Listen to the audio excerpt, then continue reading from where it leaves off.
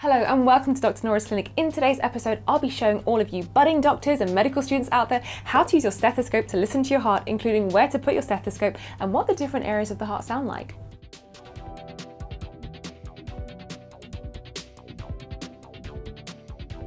Lub-dub, lub-dub. That is right, our heart actually makes two noises, but how does it do that? Well, to understand this better, we need to see inside of the heart.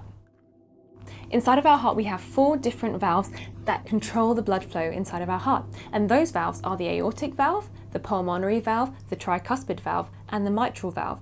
But what are valves? Well, if we imagine valves to be like a leaf almost, they sort of contract and they open and they contract and they open. And that allows the blood to flow through the different chambers of the heart, through the ventricles to the atria and vice versa. Okay, so the aortic and the pulmonary valves are responsible for pushing blood outside and they create the second heart sound. The tricuspid and the mitral valve are responsible for the blood going from the atria to the ventricles and they create the first heart sound, the lub. So you have lub-dub, lub-dub, lub-dub, lub-dub when those valves contract. Well, as doctors, we like to use our stethoscope to listen to the chest in 4 different areas, and the reason being is because it helps us to understand what the health of those valves are doing. For example, if that valve isn't working very well, you may end up with something called a murmur, which is where the valve may be leaking or it may be stiff and it's not pushing that blood out. So it gives a bit of a turbulent flow of blood, which gives a whooshing noise. So sometimes you may hear a heart sound, rather than it being lub-dub, lub-dub, lub-dub, it may be like lub-dub shh, lub-dub shh, lub-dub shh. So it's really important for us to understand where the valves sit in relation to our chest when we're doing our stethoscope examination. All right, but where exactly are those valves? Where do they sit and how do I use my stethoscope to listen to it? Now, a few tips when you are using your stethoscope: make sure that you place the earpieces into your ears in this manner. The reason being is because the air needs to travel into your eardrums through the ear canal like so. Another top tip is when you are listening to the mitral valve, when you're listening for the carotid artery, for example, you always like to use the bell of the stethoscope, which is the smaller of the 2 sides of your stethoscope. Now, some stethoscopes will have an option where you can turn it, in which case you turn it 180 degrees until you hear a click. And some other modern stethoscopes out there will actually have both the diaphragm and the bell active at all times. For this part, I'm going to need a model. Model here. Perfect. Let's get listening to the heart. The first area that we're going to listen to is the aortic valve area, which corresponds to the aortic valve. And now this is best heard over the second intercostal space right of the sternal border, which translates as the second rib space right of the breastbone. Let's take a listen.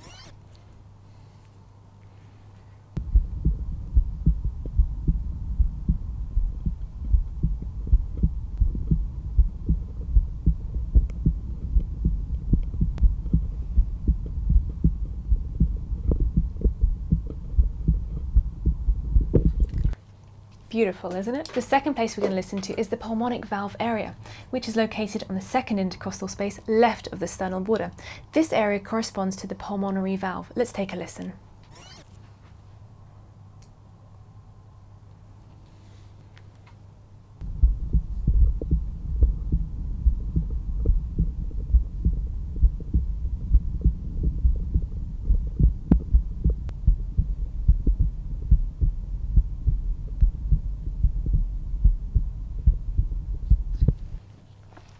Both the aortic valve and the pulmonary valve control the blood flow from the ventricles to the rest of the body.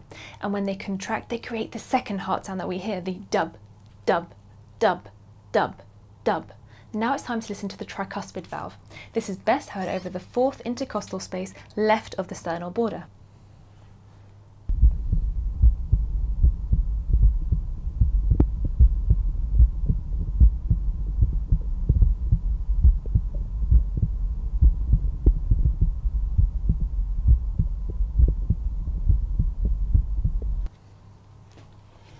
And now finally, it's time to listen to the mitral valve area. This corresponds to the mitral valve, which is best heard over the 5th intercostal space mid-clavicular line, which translates into the middle of the collarbone, 5th intercostal space. Let's take a listen.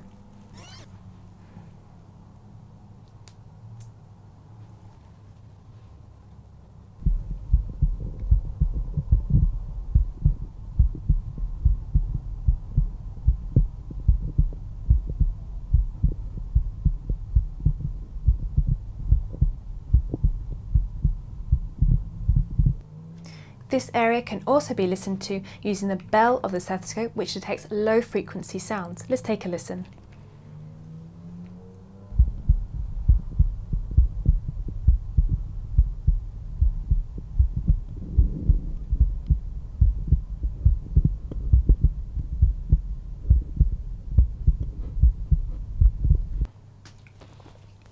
Both the tricuspid and the mitral valve control blood flow from the atria to the ventricles, and when they contract, they create that first heart sound that you can hear, the lub, lub, lub, lub.